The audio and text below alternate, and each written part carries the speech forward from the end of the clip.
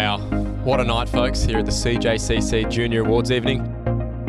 To think where this night's come from, we've got over 200 volunteers in the room having a good time, and we're celebrating all good things cricket. I'm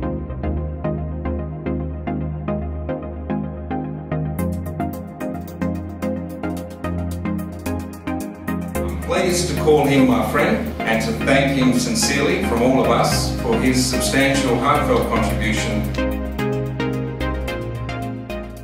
This is a huge thing for our club. We're a relatively small club. At the end of the day, we love our kids, we love our club. We've now got about 300 kids on a Friday night to come down for T20 blasting cricket, and we have girls T20 centre. Your coach, Dave Maddock, has been nominated as Coach of the Year. What makes Dave a cracking coach? I mean, you can't really ask for much more than him. He puts the hard work in, batting, bowling orders, training, games, umpires, does pretty much everything. So.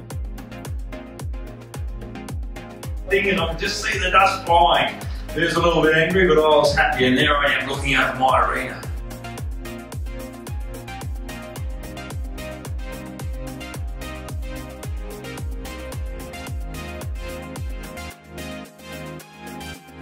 After hearing such positive feedback from parents about the program, I took the time to go out to visit the program prior to Christmas.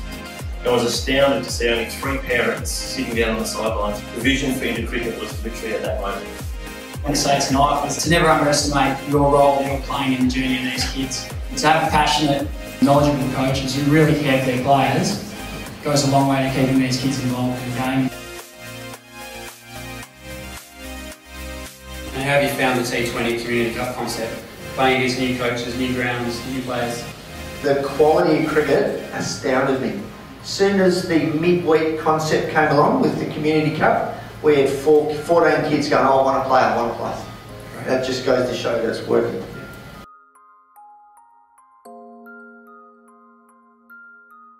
If it wasn't for people like you, I wouldn't have achieved what I've achieved.